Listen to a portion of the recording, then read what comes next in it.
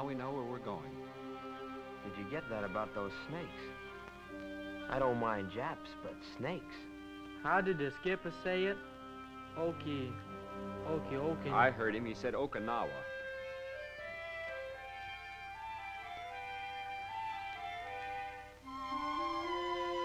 You know, they say this place looks like the country around Frisco. Yeah, but the people look like Japs. Frisco? They don't like it up in San Francisco when you call it Frisco. Spent my honeymoon up there. Drove up from L.A. Made it in 8 hours. 400 miles. 8 hours? What was holding you back? I used to make it from Buffalo to New York in 6 flat. That's 370 miles with hills. 370 miles.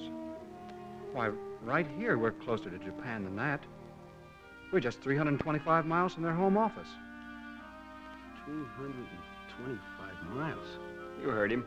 That's what the old man said. 325 miles. Boy, that's closer than Milwaukee to St. Louis. I always felt pretty safe in St. Louis.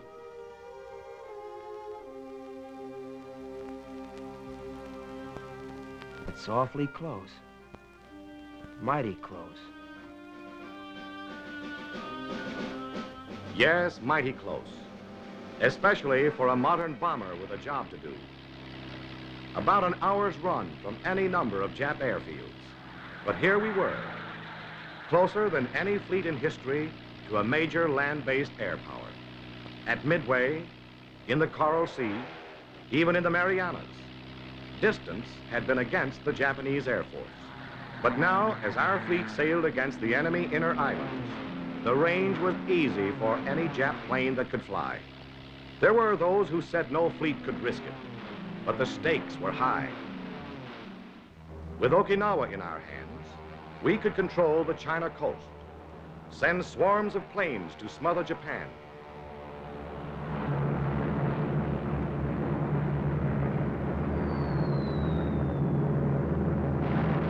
We were reaching for the throat of an empire. The risk must be taken. On the island of Okinawa, 5,000 miles from San Francisco, the earth shook from a fearful pounding by our ships and planes.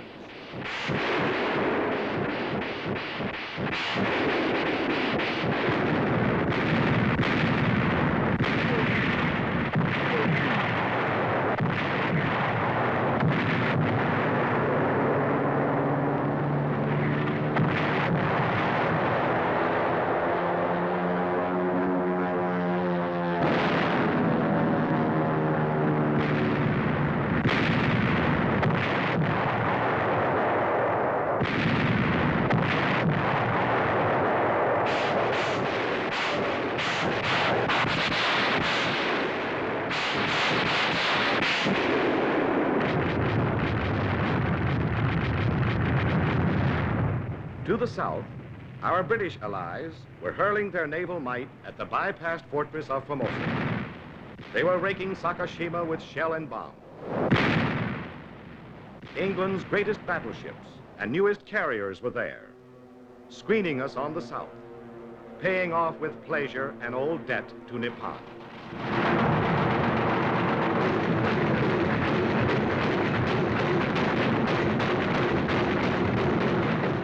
On the northern flank, Admiral Mark A. Mitcher's tireless Task Force 58 stepped up its 2 weeks old aerial assault on Kyushu and the enemy home islands.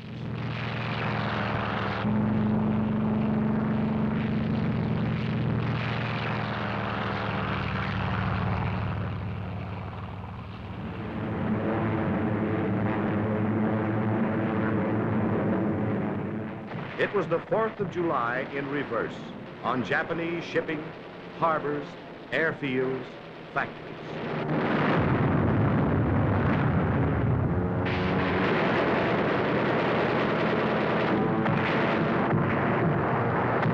There's a Jap carrier in trouble.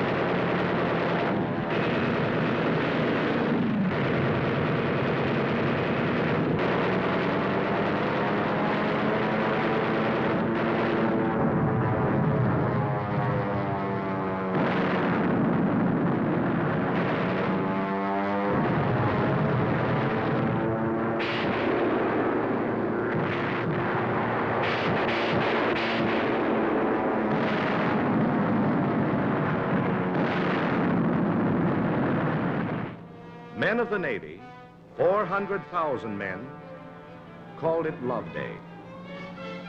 Elsewhere in the world, it was Easter Sunday, 1945.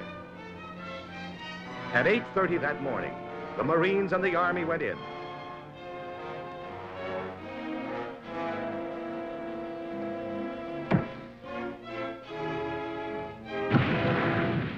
$100,000 Yanks were rattling the lock on Japan's front door.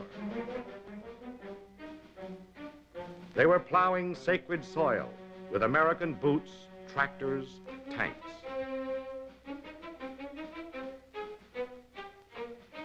The first 7 days were baffling, mysteriously quiet.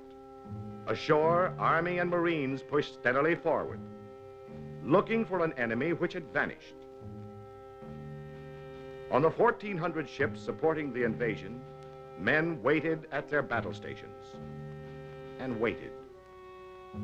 We knew the blow would come, but how and when?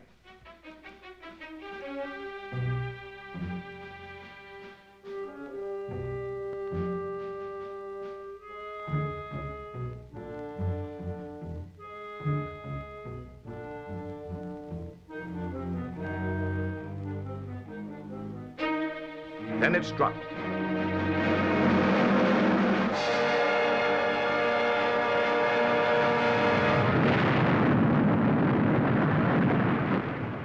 They call it Kamikaze, meaning the divine tempest. We call them suicide planes, manned by pilots wearing the ceremonial red sash of the Kamikaze Corps. They specialize in one-way trips. Their destination, the deck or hull of any American ship onto which plane, bombs, burning gasoline, and red-sashed pilot can crash.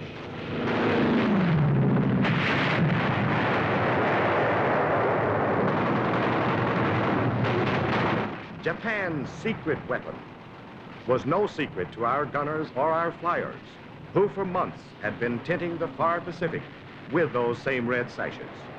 But now, to meet our latest challenge, our deepest thrust, there rose every plane that could fly, new or old, from the very heart of Japan itself.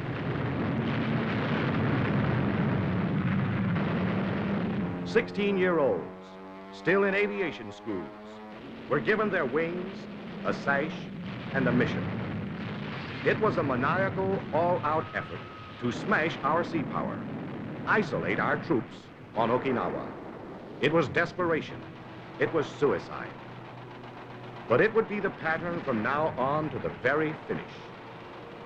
A struggle between men who want to die and men who fight to live.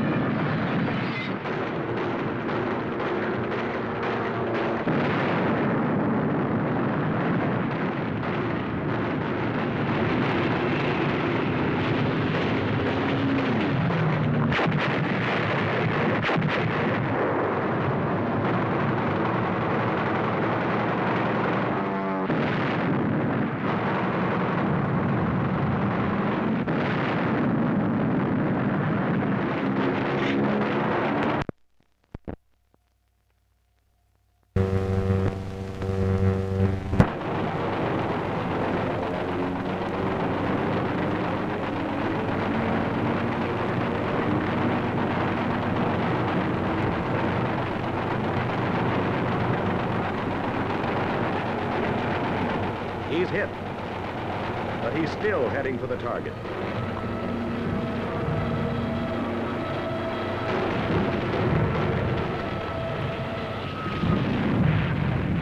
Missed.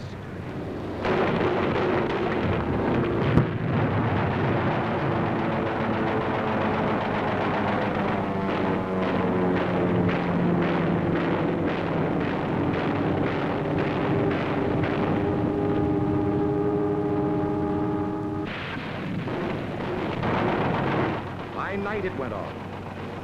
Hundreds of land-based planes streaked low over the sea at our carrier.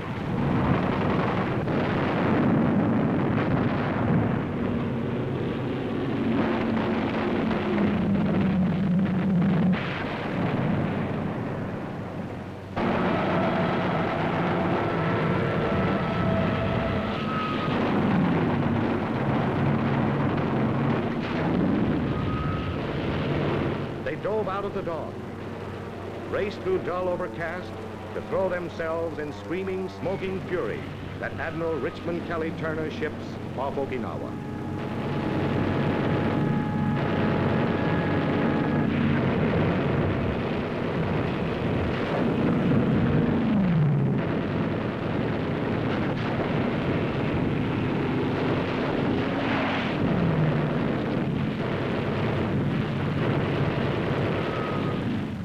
Again, the old battleships were there, and new ships of the line.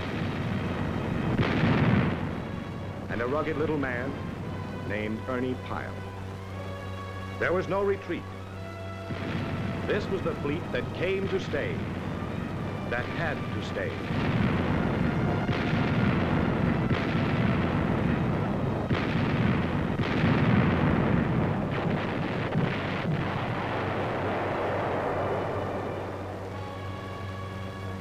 Had to stay because the men that the Navy landed needed tons of steel from Navy guns. Even as we beat off fresh waves of Jap planes overhead, the big guns of the fleet smashed enemy strongholds miles away.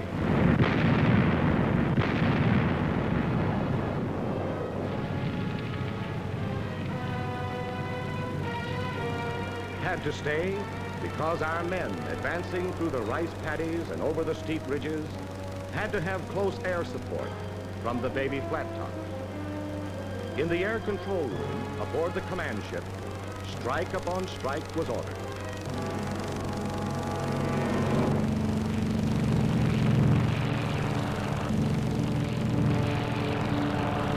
Then the Navy and Marine flyers laid down precise, deadly rocket fire to help make the next 50 yards of advance less costly.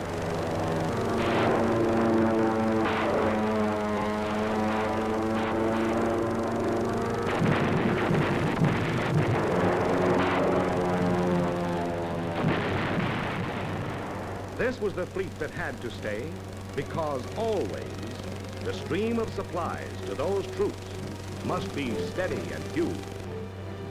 A bridge of ships was thrown across the Pacific to bring our men more food, more medicine, more ammunition. And waiting at the end of the longest supply route in any war were the Kamikaze. It was weird. It was savage. This was a fleet, fighting like infantry, punching away at the enemy. Only there are no foxholes in the ocean.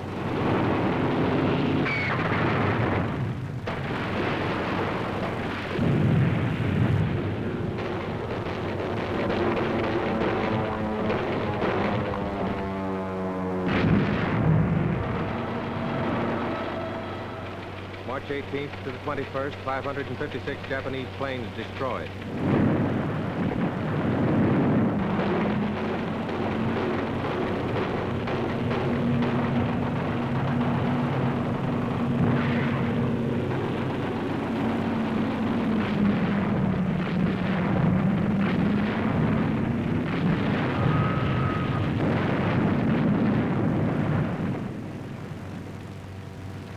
Men fought without sleep.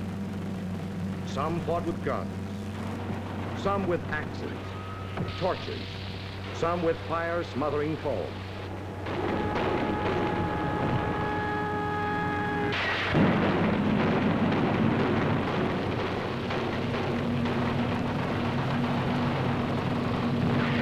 It was fix and fight at the same time.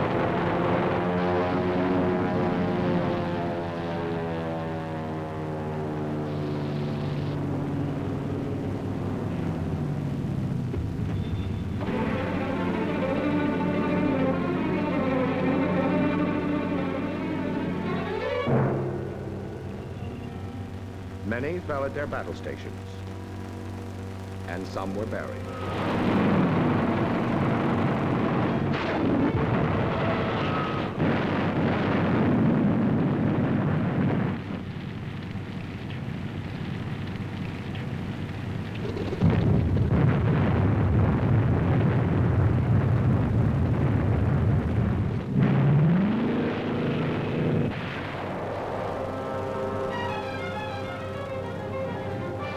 give up the ship became more than a schoolbook legend.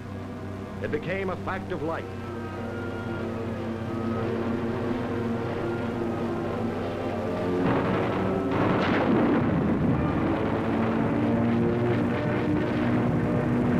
April 13th brought more planes and shocking news. Between attacks, weary men, afloat and ashore, paid honor to the beloved figure in the blue Navy cloak, said farewell to the father of the modern American Navy.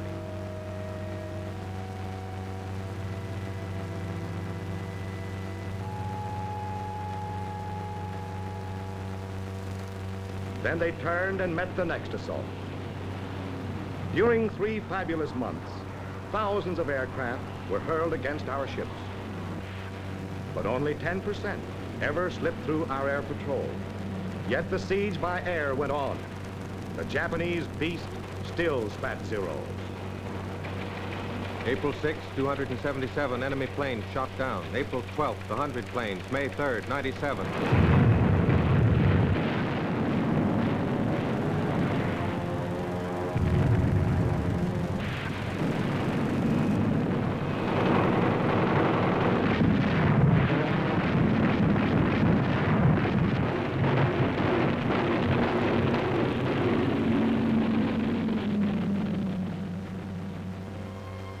In the early gray hours of the morning watch on May 9th, the great news came. VE Day in Europe. It came first to the lookouts, to the men who stand guard while the others sleep. Men were glad and grateful. Home seemed a little nearer. But for now, VE Day was simply the 1,247th day of our Pacific War. From the rolling decks of our carriers, the fighters rose once again to intercept the enemy.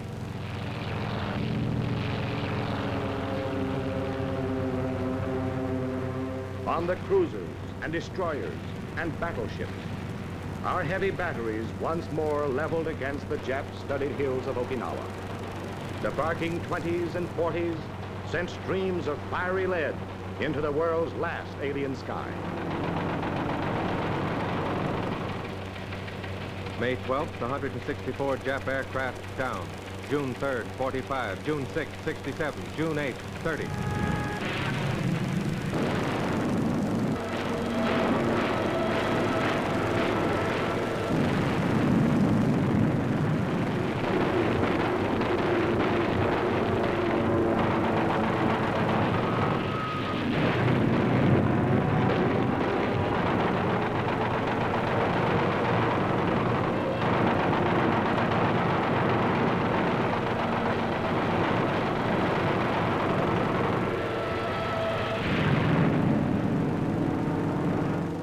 Week after vicious week, the most devastating air-sea battle of all time wore on.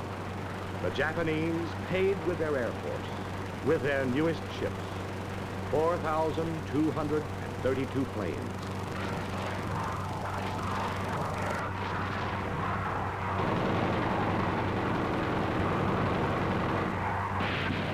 The fleet that came to stay paid a price too. But our men, our ships, our planes took everything the land could throw at the sea and handed it back double. The question, could a fleet stand up against the massed fury of land-based planes, got an emphatic answer from the men who fight to live, from the fleet that came to stay.